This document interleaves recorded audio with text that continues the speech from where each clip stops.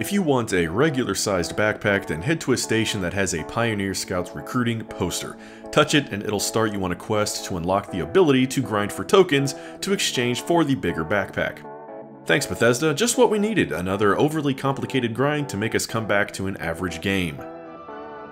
Backpacks are a newish item added to Fallout 76 whilst I was on a hiatus, curing mountain goats of seasickness. What they basically do is allow you to carry more crap in your TARDIS-esque inventory. There are two ways to acquire a new backpack. The first is to do a quest line through Appalachia as a Boy Scout. Annoying. Clicking on the Pioneer Scouts poster located in a station will begin this particular quest.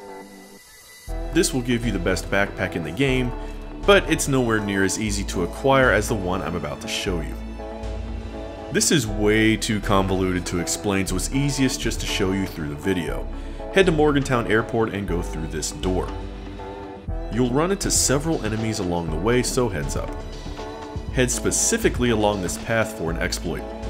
Take the pickaxe and shove yourself against the wall like a desperate woman in a truck stop bathroom.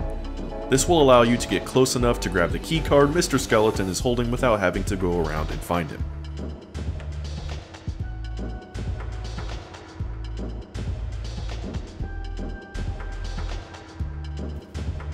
Next, keep following this path and unlock the door by sliding your new keycard.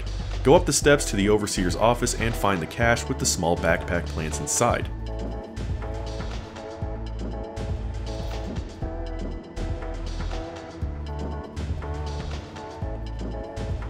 And that's all there is to it.